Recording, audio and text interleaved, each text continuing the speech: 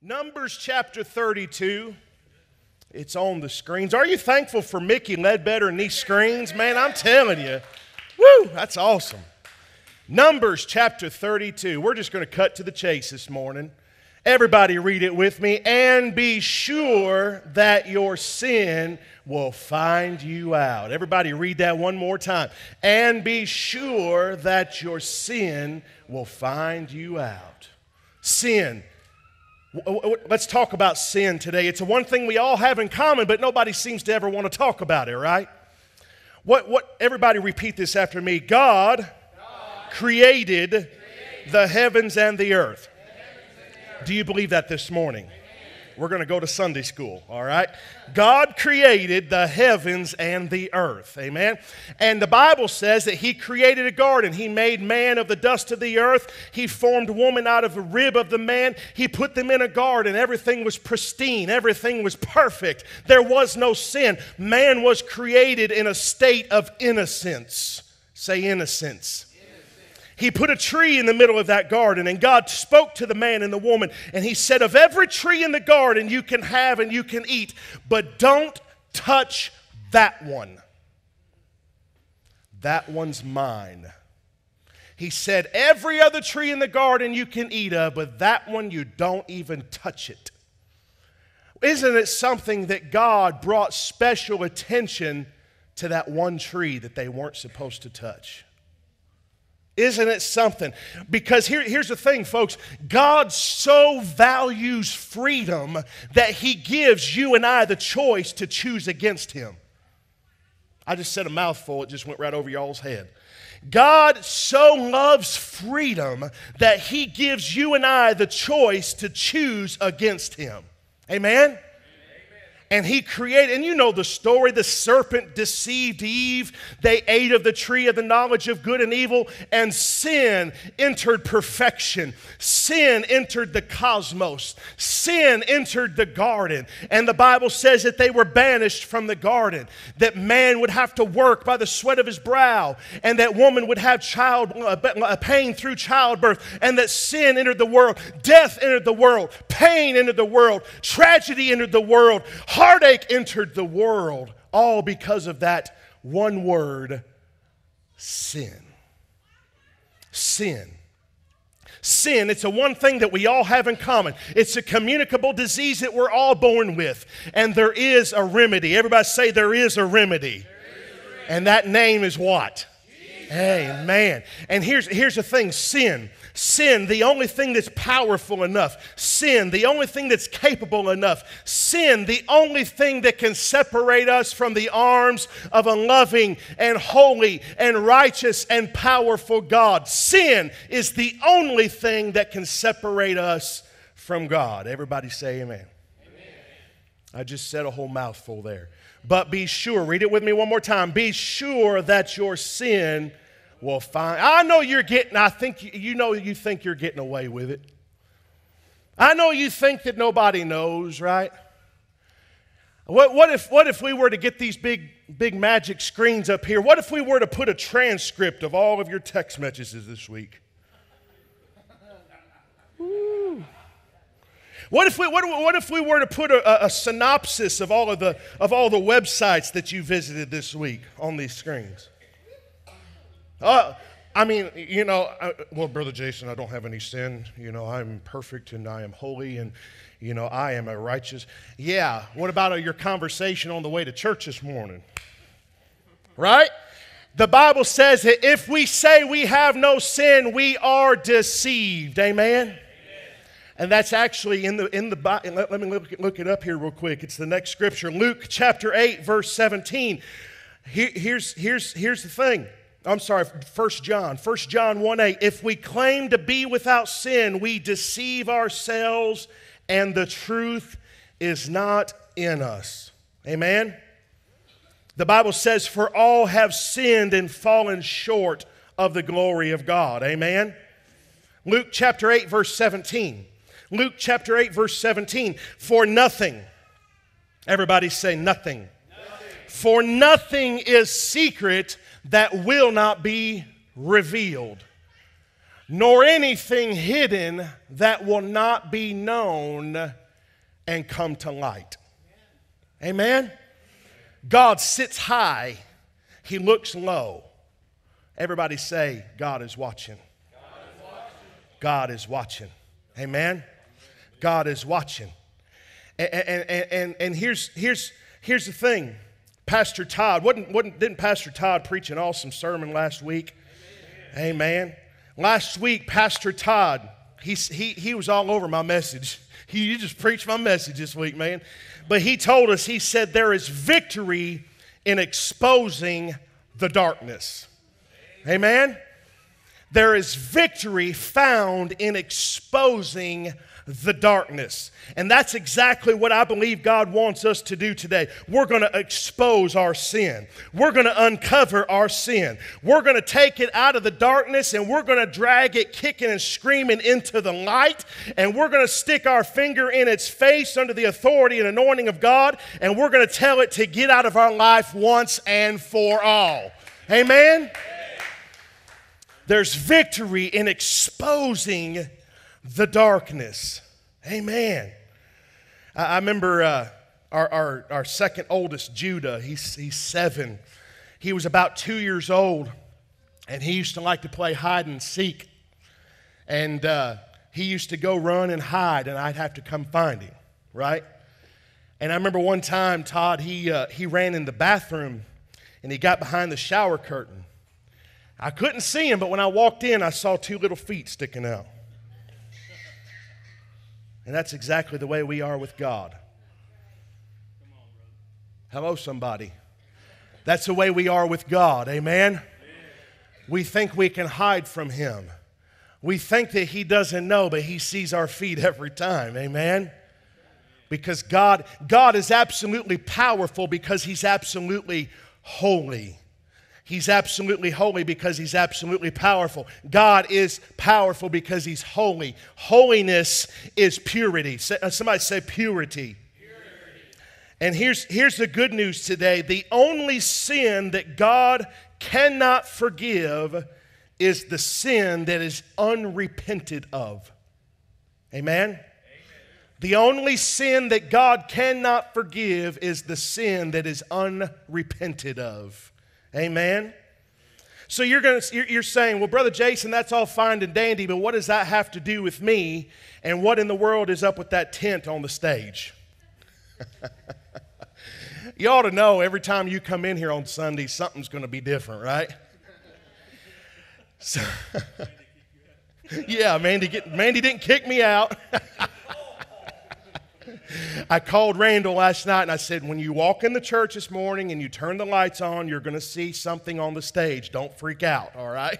So I had to give Randall a heads up.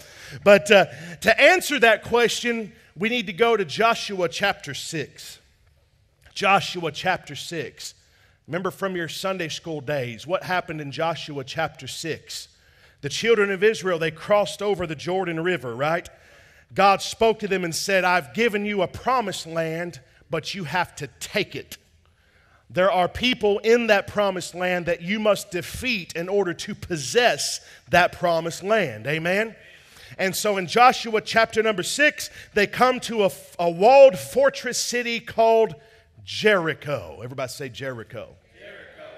Walls that were so tall they could race 4 chariots deep around the entire top of those walls of that city. This wasn't just a little village. This was a metropolitan point where all the commerce happened. These walls were made to detour armies and to defeat any people that would try to come and overtake the walled city of Jericho, right? So what happened? God spoke to Joshua and He said the children of Israel are to march around the city of Jericho 1 time every day for 7 days. And on the 7th day, they will march around 7 times. And when the children of Israel marched around that city of Jericho 1 time each day for 7 days, and on the 7th day, 7 times around, the Bible says that they shouted with a shout, and the ground opened up and swallowed those walls of Jericho. Amen? And now, Joshua chapter number 7. They leave Jericho. They come to a small, insignificant city called Ai. Everybody say Ai. A small, little, insignificant city, when compared to Jericho, should only be a small campaign. And so they did what most of us do. They said, well, we won't send the entire army. We'll just go ahead and send a few men. And the Bible says that they were embarrassed and defeated, ridiculously defeated at the city of Ai. They, in fact, lost 38 men in that campaign against Ai. The nation of Israel was shocked at what happened. They defeated Jericho with these walls. They come to the tiny city of Ai and they're defeated. What happened? Had God turned his back on them? So Joshua went to the Lord in prayer. And God's answer to Joshua was plain. Israel had sinned. Israel had sinned. Because what happened was God gave the word to Joshua at Jericho. He said, when you march around the city, the walls will come down. Everything found in the city of Jericho is to come into the treasury of the Lord. In other words, God spoke to him and said, don't touch it. It's mine. All of the gold, all of the fine linen, all of the jewels, everything that is inside of those walls, don't touch it. Say that with me. Don't touch it. And so Joshua went to the Lord and God spoke to him and said Israel had sinned because a man named Achan, everybody say Achan. A man named Achan.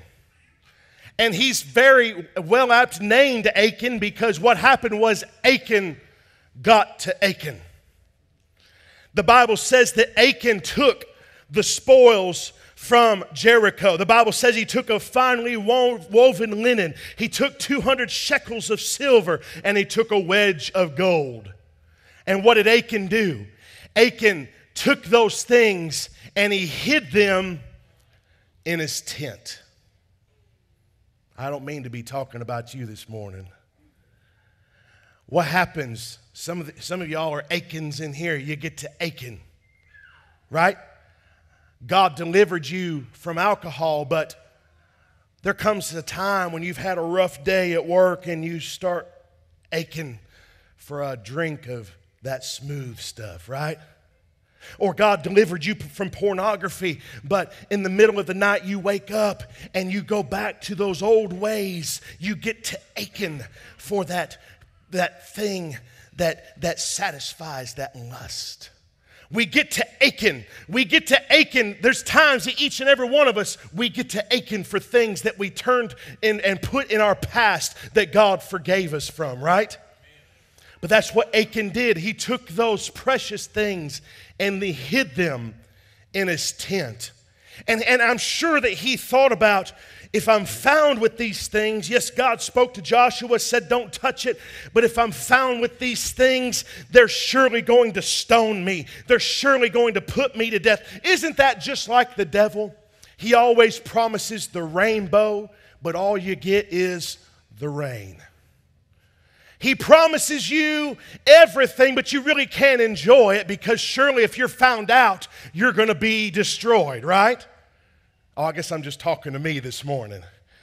We get to be like Achan. We get things hidden in our lives. We hide them in our tent, and we don't want anybody to know about.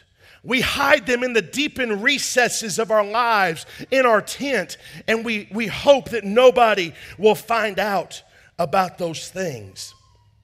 But 1 Corinthians chapter number 11, verse 28, it says, let a man examine himself. Let a man examine himself. So this morning, we're going to take a carefully calculated moral assessment this morning. I'm going to ask you this morning, what do you have hidden in your tent?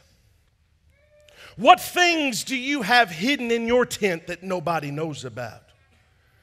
Oh, I know you look like you got it all put together. You got the perfect job. You got the beautiful house with the white picket fence, the 2 children and a dog and a boat. You got all these different things. You've been blessed. Everybody looks at you and you've got it all put together. But everybody has something hidden in their tent. It's quiet in here today. It's quiet in here today. What's hiding in our tents? What is compromising our testimony and short-circuiting our power? I Am Worship, I believe God is speaking to us today and saying, when you take care of the hidden things, I will bless you openly. When you take care of these things that slip you up and short-circuit your power, then I can move in your life. Amen? I believe that where God wants to take I Am Worship Church, He can't take us there until we deal with the things that are hidden in our tents. Amen? So let's just take a little look at what we got hidden in our tents.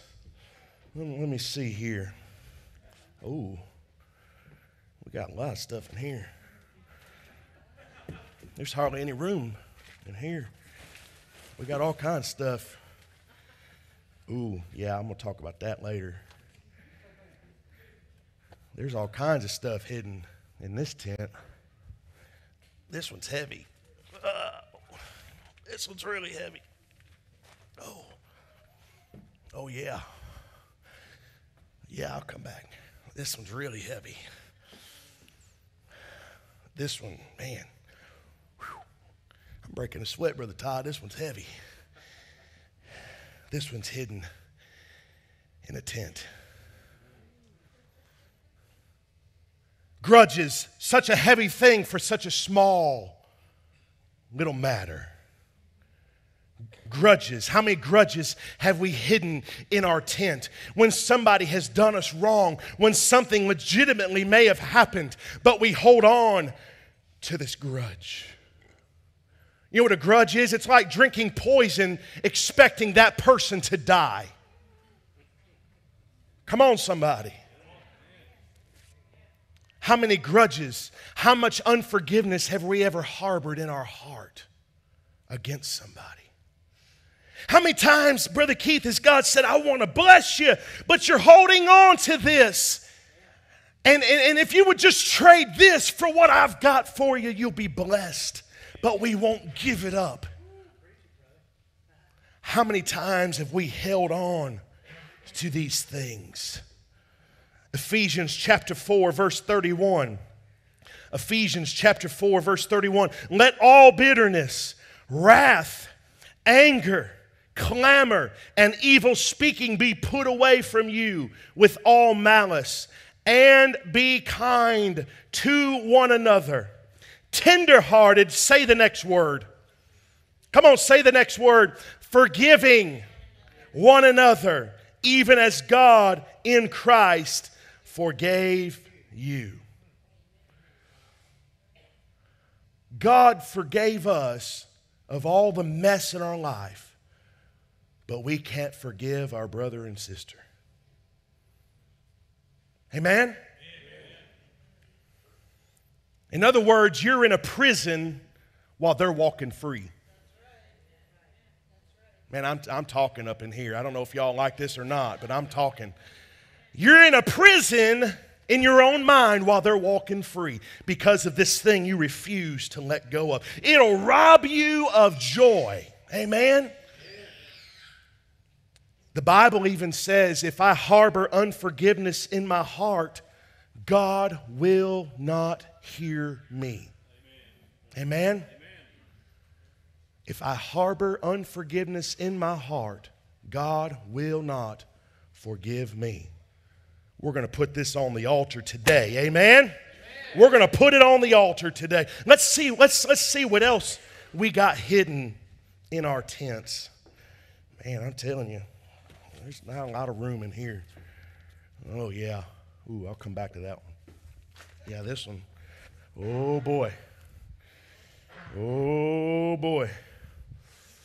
Oh, boy.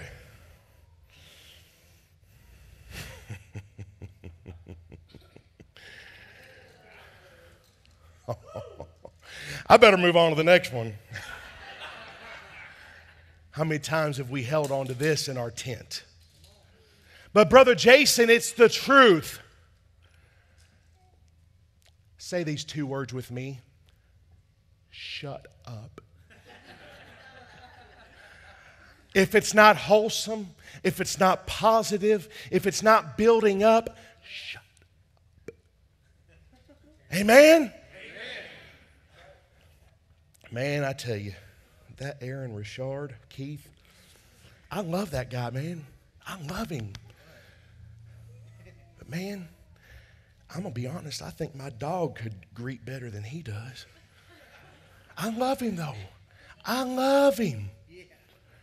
See, we try to justify our gossip by putting a positive in the narrative. I love him.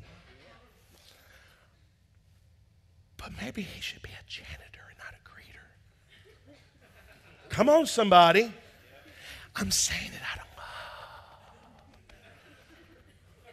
How many times do we hold on to these things and it's like a cancer seeping through the body, causing divisions, causing chasms, causing strife because we hold on to these things. And you know what, sad church, a lot of times we don't even realize we're doing it. And you know another sad thing? We were just talking about this behind. I was sitting there shutting up back there before church because I'm telling you, we were talking and Keith was sharing scripture and I'm like, y'all are just all over my sermon. But you know, Christians are the only ones that eat and devour one another through our words. Through our words. Do you know what church, that church so-and-so down there? I thought we were on the same team.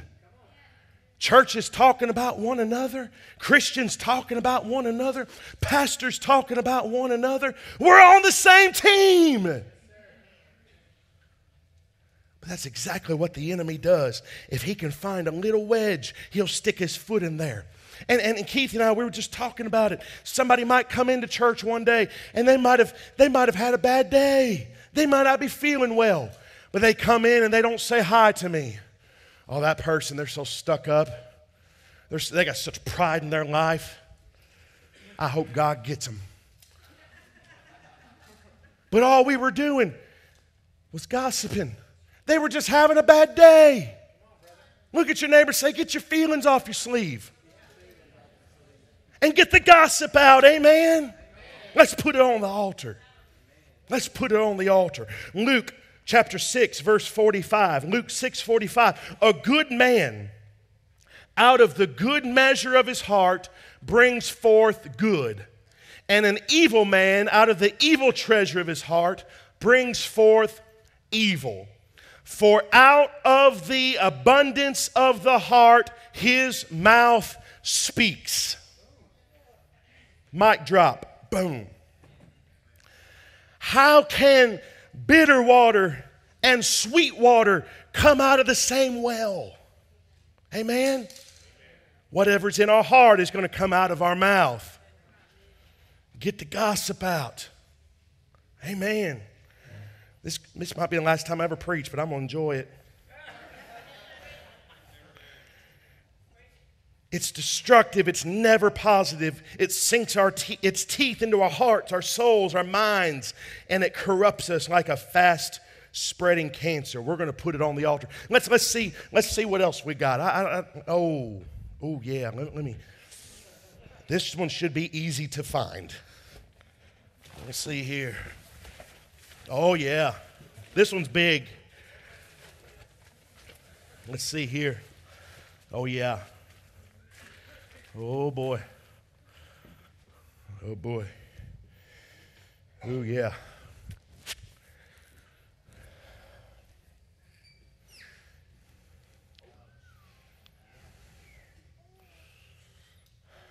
Sex is used to sell everything from cars to copying machines in our society that we live in today.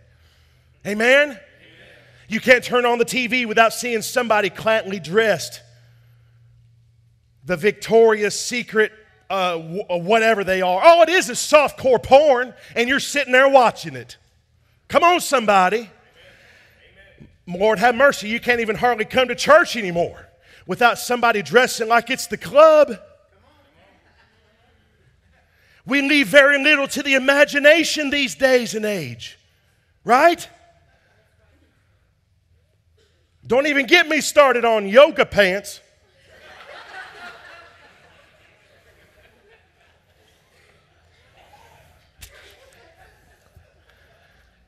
Back in the day, I got my parents here. I'm embarrassing them.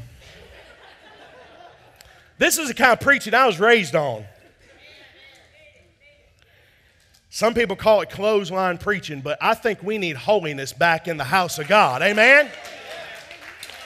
The Bible says, come out from among them and be ye separate, says the Lord. How are people going to know you're a child of God if you act like them and dress like them and talk like them and look like them? Come on, somebody. But I remember back in the day, my grandmother was pregnant with my aunt. This was back in the 60s. And it was taboo to even say the word pregnant. Right? One day she just shows up with a baby. Nobody even knew she was pregnant. Right? Because that was the day and age. You didn't talk about that kind of stuff. Right? You turn on the TV, they always had 2 twin beds, right? Yeah, they put those babies together. They always had the 2 twin beds. They never showed anybody in bed together. Do you know the very first TV show to show a couple in bed together was the Flintstones? That goes to show you the power that media has over your children. Hello, somebody. And how have we turned into a society where now it's even acceptable to drop F-bombs on national television during prime time? Come on, somebody. We're living in a desensitized society. 30, 40 years ago, if they had saw what's on TV today and what we're taking part in today, they would, I'm telling you, they would lose their ever-loving mind. Come on. I remember my grandma said, those girls just can't wait till it's warm so they can show off their legs. Right? But I believe that, and here's the thing, guys, holiness is not the length of your dress. Holiness is not the length of your hair. Holiness is a heart thing. The Bible says that without holiness no man shall see God. God is holy. He's absolutely powerful because He's absolutely holy. Holiness is power. Somebody say yes. Yes. We're going to get the lust out. We're going to get the lust out. The online porn industry makes $3,000 per second. $3,000 per second. 3, 6, 9, 12, 15. 3,000. The average age that someone is introduced to porn is 11 years old. What are your kids looking at? Come on, parents. My kids don't stand a chance. My daughter has an iPad. I'm going to tell on you, baby. I'm sorry. She has an iPad, has a password to keep her brother out. Well, she decided one day to change that password. Mama tried getting on the iPad. Couldn't get in. She gets her phone out, calls the teacher. Calls her up, says, I can't get in Addison's iPad. She said, hold on. Gets Addison out of class, hands her the phone, says, it's your mama. We ain't got no secrets in our house. Come on, somebody. What are your kids watching? What are your kids looking at? Come on. Our marriages are falling apart because we put unrealistic expectations from what we see on television. Well, honey, why can't you do that? I see them doing it on TV. So I'm talking real, guys. We got to get the lust out. We got to get the works of the flesh out. We are held in bondage. God told us to crucify our flesh, and we spend so much time puffing up and primping up and pinning up what God told us to crucify. Amen? We got to get the lust out. We got to get the lust out. The 12 to 17 age group is one of the highest consumers of internet porn. 12 to 17-year-olds. We got our work cut out for us. Job chapter 31. Job chapter 31, verse 1. I made a solemn pact with myself never to undress a girl with my eyes. So what can I expect from God? What do I deserve from God Almighty above? Isn't calamity reserved for the wicked? Isn't disaster supposed to strike those who do wrong? Isn't God looking, observing how I live? Doesn't He mark every step that I take? Amen? God is watching. You know the thing about lust is that it's secret. You could take a drug test and we'll find out if you've been smoking and toking. You could take a breathalyzer and we'll find out what your point count is, right? But there is no test for this. My wife has a family member. Her husband was helpless. I went to Bible college with him. Was helplessly and hopelessly addicted to pornography. Was living a second alternate lifestyle. Was going to strip clubs. Was getting on phone chats, was doing all these different things. His wife had no idea. So very successful, beautiful family. And one day he said, I've had enough. Enough is enough. Some of y'all in this church today need to say enough is enough. So he went to his wife, confessed everything. And now, how often does he do it? Every 6 months, he will go take a polygraph test to prove that he's clean. Amen. That's freedom. When you want it bad enough that you're willing to do that, that is freedom. Hallelujah. God wants us to be free. I'm just going to say it. You don't hear this a lot in church, but sex is a gift from God. Amen? Amen. But here's the thing. Just like a campfire is, when it's kept inside the ring, is a beautiful thing to look at and to experience. But outside of that ring, it is destructive and it will kill you. Amen?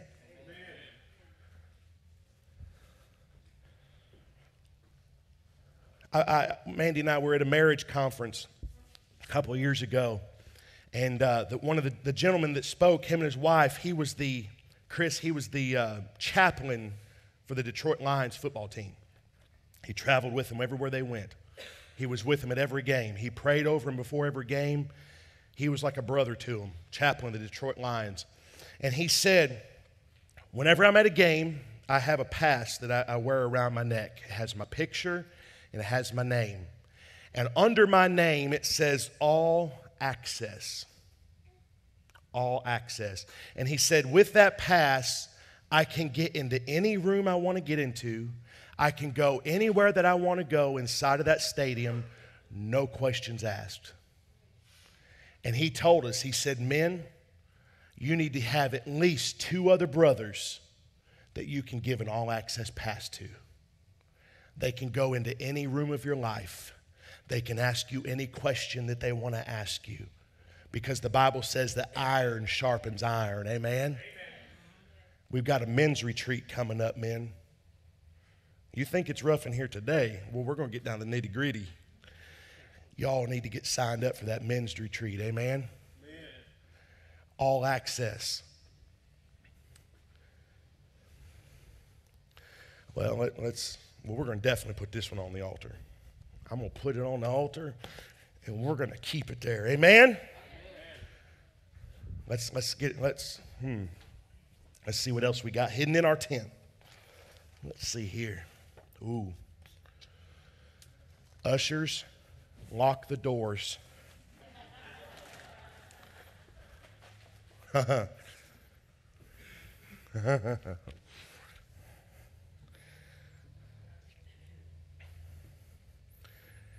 Miss Monica, I'm telling you, sis, you could have preached, where you at? You could have preached my sermon.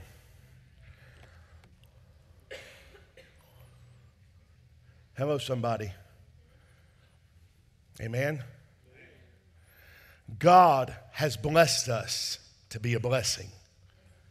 Amen. Let's look at Deuteronomy. Deuteronomy chapter 8, verse 18. Deuteronomy chapter 8, verse number 18. And you shall remember the Lord your God, for it is He who gives you power to get wealth, that He may establish His covenant, which He swore to your fathers, as it is this day. Everybody repeat after me. Everything I have is because of God. Everything I have is because of God. I know you went to school and you earned that degree, but everything you have is because of God. I know you have that job that God's blessed you with. You have that business that you built from the ground up with your own grit and sweat and tears, but God is the one who gave you the ability. Amen? Amen. Who has a dollar? Can somebody give me a dollar? Holla if you got a dollar. A dollar. $1. Would you all give them in the offering? Debit card? Thank you, Brother Bob. Everybody give Brother Bob a hand.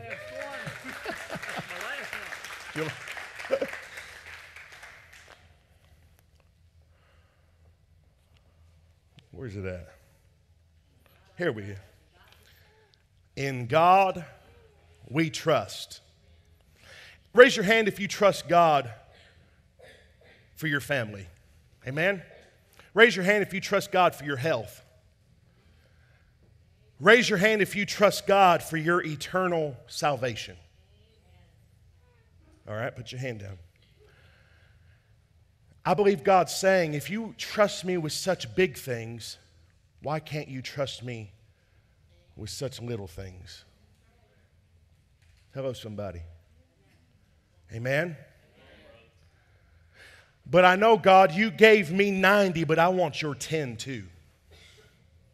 Hello? I'm so broke because I live so far above my pay and I live so far above my means that, God, I'm sorry, but I've got to have my 90 and your 10 too. I know you've blessed me with my job, Lord, but I deserve it. I owe everybody in the world. In fact, I sing every morning, I owe, so off to work I go. Hello? We live so far above our means. God, come on, He's given us wisdom. He's given us wisdom. Everything that He's given us has come from Him. So why can't we give what He deserves back? Amen? Notice in the story I just read to you about Jericho. Jericho was the first city they came across, right? And what did God command Joshua? He said, everything in the city of Jericho, it's mine. Don't touch it, right? And notice that Achan touched what God had put his hand on. And what happened? It brought death. What God has designed to bless you will curse you. Amen? Malachi. Let's go to Malachi. Malachi chapter 3. Malachi. Will a man rob God?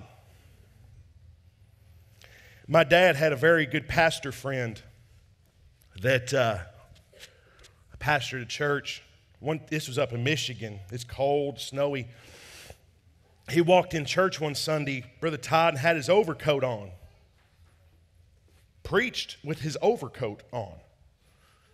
I mean, his overcoat, it's odd.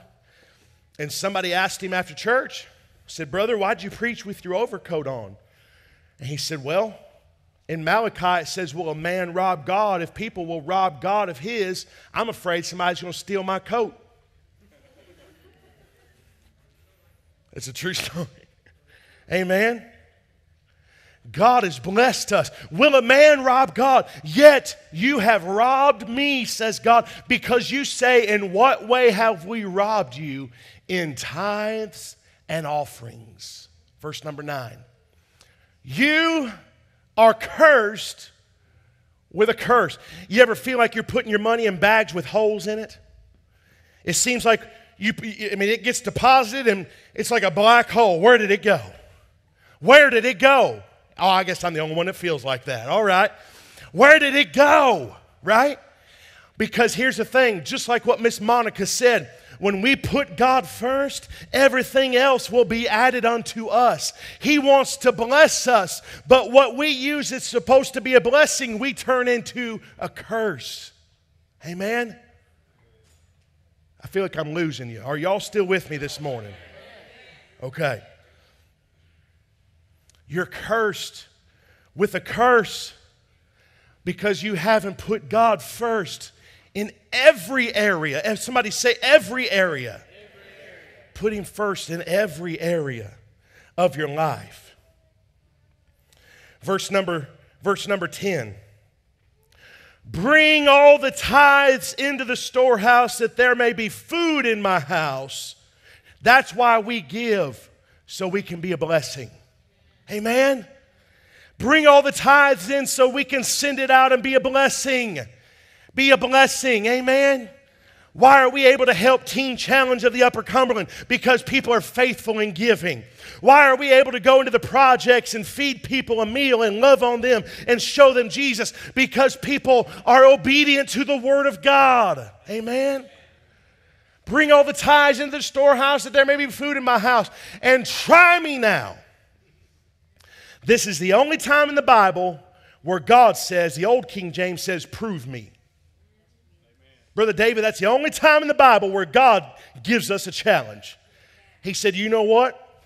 You think you got it all figured out? Try me. Try me. And try me now in this, says the Lord, if I will not open the windows of heaven and pour you out such a blessing that there will not be room enough to receive. I don't know about you, church, but I want more than enough. I want more than enough because there's somebody out there that doesn't have enough.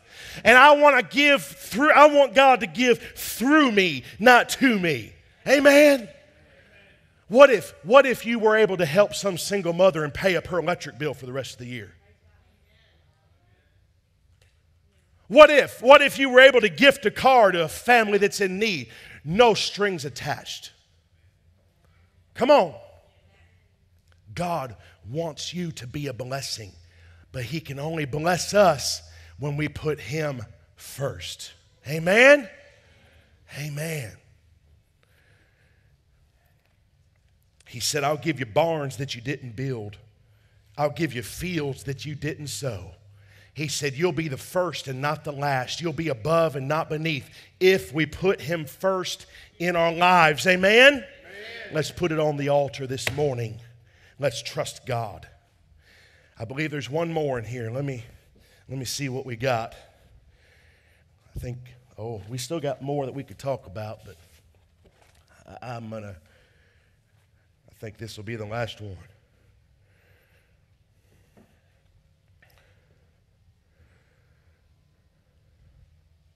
Is anybody getting anything out of this today? Amen. Amen.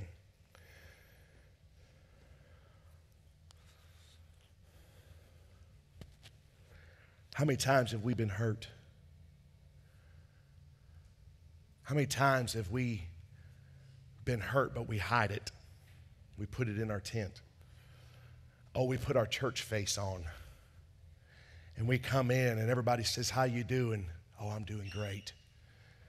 But we've got wounds that we're hiding in our tent. Just like an animal that's been hurt, it runs and hides. And that's exactly what we were talking about this morning. That's exactly what the enemy wants to do. He wants to peel us off from the group. He wants to take us away from the pack, because if he can isolate us, he can annihilate us. Amen? And how many times do we hide our wounds? It may be a wound from a divorce. You may have been molested as a child. You may have been hurt in a church. I don't know what your wounds are, but we all experience them at one time or another. And God is saying, don't hide it. Don't cover it up. I want you to bring it to me. The book of Psalm. What does it say? The book of Psalm, chapter 147. He heals the brokenhearted, and he binds up our wounds. Amen? Don't hide it in your tent. Bring it out. Bring it out for everybody to see. It's time that we get open with God. It's time that we get real with each other. Amen? Do you notice that when God spoke to Joshua and said Achan had sinned, he had touched the sanctified thing? Do you notice that God did not say Achan sinned? God said Israel has sinned. Did you catch that? Why? Because when he looks down, he sees one body. Not many bodies, not individuals. He sees one body, the body of Christ. And when our body in our natural form is wounded, it will redirect its energy and its cells to that one damaged area to repair it. Amen? And that's exactly the way we are supposed to be in the body of Christ. Don't hide your wounds anymore. Bring them out in the open. Get it out of your tent. Everybody's standing with me today. What's hidden in your tent today? What have you been hiding in the recesses of your heart? Whatever it is today. I don't know if it's greed or if it's lust, or maybe you hold a grudge, or maybe you struggle with gossip, or maybe you've been wounded. I don't know what it is today. But here's the thing. In the scripture, in the story that I read to you about Achan, unfortunately the Bible says that he was put to death because of his sin. That was Old Testament. Here's the good news today. Jesus took our infirmity. He became sin who knew no sin, that we might become his righteousness. And if you're holding on to sin today, if you've got something in your tent today, the good news, my brother and my sister, is Jesus is here to forgive you of every single sin. Can I hear an amen? Every head bowed and every eye closed. If you're here today and you don't know Jesus as your Savior, you have never trusted him before as your Savior, there's no better day than today to trust him and to put your life in his hands. Jesus, I heard somebody say, Jesus wants you to be an organ donor. He wants you to give him your heart. Amen. If you've never given him your heart, if you've never trusted him as your Savior, today, the Bible says, today is the day of salvation. Tomorrow is promised to no man. Today, your soul, today will be required of you. If you were to close your eyes, if you weren't to make it home today, if you were to die before you reached your driveway, where would you go this morning? Would you go to a godless hell, forever separated from his presence? Would you go to hell, or would you enter in immediately into the presence of Jesus in heaven? The only way the Bible says that we are to go to the Father is through Jesus Christ. If you've not accepted him today, I want you to raise your hand. Nobody's looking around except for me. I want to see your hand. If you've never, there's one. Thank you, Jesus. Is there anybody else? Don't leave this place today without the assurance of knowing that you're on your way to heaven. Is there another? Is there another? Is there another? Come on. There's one. Thank you, Jesus. There's another one. Hallelujah. Is there another? Today is the day of salvation. Don't leave this place without knowing that your life is in the hands of the maker of heaven and earth. You've tried it on your own, and look at where that's gotten you. Put your heart in the hands of Jesus today. Is there anybody else? Is there anybody else? Is there anybody else? There's another. Thank you, Jesus. Hallelujah. Glory be to God. Saints, I need you praying. God is doing something in this place today. I need you praying, saints. Is there another? Is there another? Today is the day. Today is the day. Hallelujah.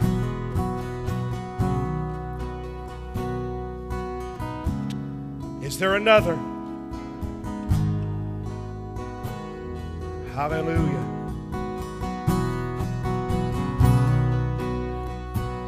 If you raised your hand this morning, just like what I was talking about, it's time to take those sins out of the hidden place, out of your tent, and it's time to come to the light. If you raised your hand this morning, I want you to come and meet me at this altar. Let's come down here and let's talk to Jesus. Come on. There was 3 of you. I'm expecting 3 of you to come down. Come on, I'm going to come pray with you. Come on now. Come on now. Come on, baby. Come on now. Where's that other one? Come on.